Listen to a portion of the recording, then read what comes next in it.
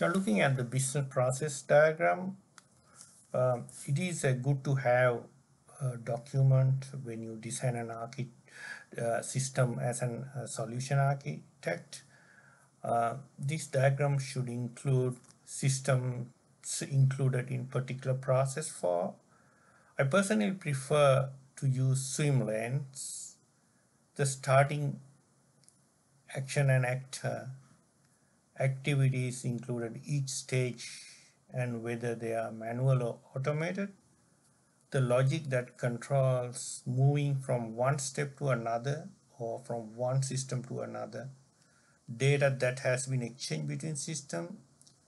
Um, so this is a hypothetical scenario of a business process diagram. You can have, this is a changing process. This is a public website. Customer lands on website and then customer can see business offers, so forth. Thank you message displayed on the screen. Customer will receive an email such as we received interest and it end one flow, and then he signs up, it creates a lead and then lead gets generated. um, so lead gets assigned to the right person. Sales rep receive an email notification. Sales rep checks the record. Sales rep cannot qualify leads to an account, contact, and opportunity. You know all that.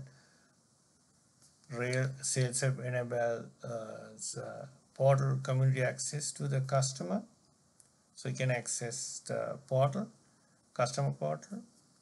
Customer receive an email to link the to set up the credentials.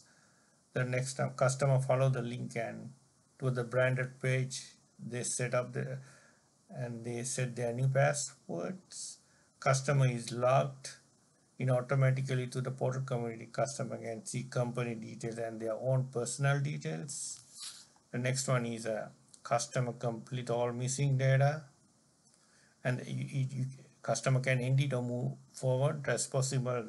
Say receive the notification, says moves the application through stages, define a process. At a certain stage, the record will get automatically sent to the order fulfillment system. Customer receive a notification. So these are simple business process flow. The first, if you look at the very top layer, is a public website. The second layer is Salesforce sales cloud.